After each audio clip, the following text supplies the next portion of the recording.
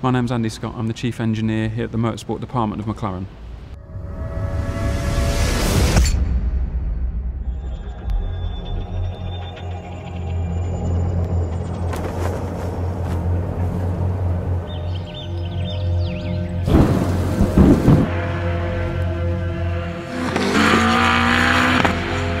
The GT3 car is basically a pure racing car version of the 720S road car.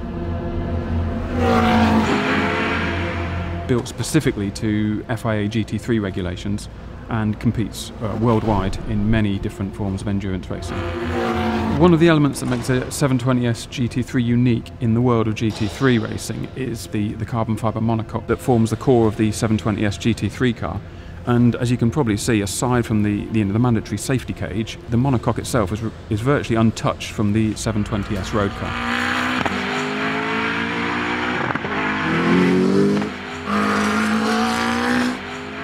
The benefits of us being able to use the carbon fibre monocoque are fourfold. So we've got the benefit of the low weight, low centre of gravity, very high stiffness, and also the safety of the monocage itself.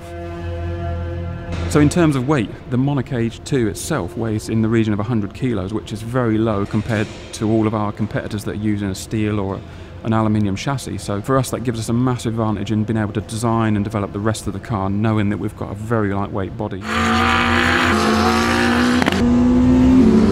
So another benefit of having a stiff chassis is that it allows the team to really extract the most from the car in terms of the response from any suspension adjustments or chassis changes that the team and the driver want to make. One of the benefits of having a low centre of gravity for the monocoque is that combined with the mid-engine position means the overall car has a very central weight distribution. The low centre of gravity helps with the inertia and weight transfer during braking, acceleration, cornering, which makes the car nimble, agile, easy to drive and very predictable, which is essential for endurance racing and driving over long race stints. Any driver driving the 720S GT3, they'll feel pretty secure inside the car. Not only is it using the original 720S monocage, but fitted with the FIA mandated safety cage, the car should be extremely safe. Now these cars are racing 40, 50, 60 cars on the grid sometimes, and they're travelling at nearly 300 kilometres an hour, so for the driver to have that level of security and feel safe in the car is paramount.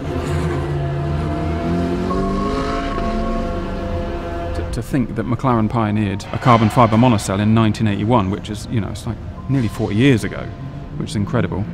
The level of work and preparation other manufacturers have to go to make a GT3 car from their steel or aluminium chassis is incredible. And we're lucky to be able to start with a 720S monocage for our GT3 car, which we're the only manufacturer to do that.